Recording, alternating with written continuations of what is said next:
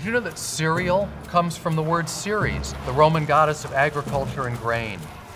Well, you may not know that there's a distant solar system world, Ceres. It was discovered 200 years ago, and it's had a sort of identity crisis. Used to be known as a planet, and then an asteroid, and now a dwarf planet. Well, whatever you call it, Dawn, with its xenon ion propulsion system, is about to call it home. Dawn is truly an historic mission.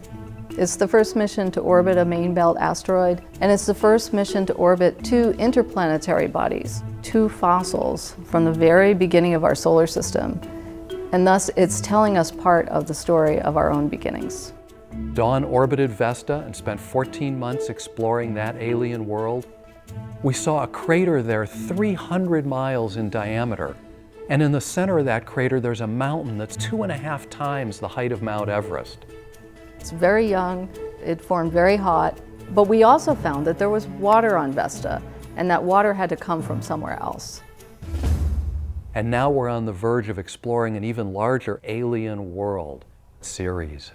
Thanks to Dawn's unique ion propulsion system, it has a different way of going into orbit around Ceres from what we're used to. It will slowly creep up on Ceres and gently use its ion propulsion system to gracefully slip into orbit.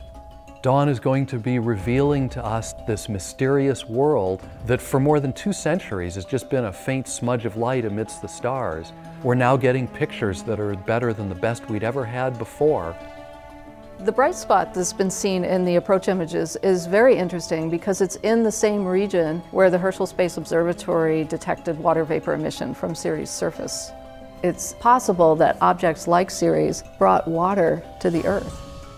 It has a rocky core and an ice mantle, and in the past had an ocean like Europa and Enceladus. Dawn carries a suite of sophisticated instruments that will allow us to determine not only what Ceres looks like, but what it's made of and what its interior structure is. So we're going to learn about the geology and the chemistry, what minerals are on Ceres, all about the nature of this world, and it's like a time capsule from the dawn of the solar system. Dawn's legacy extends beyond a good breakfast. And who knows what surprises we're going to find at Ceres. I love the smell of xenon in the morning.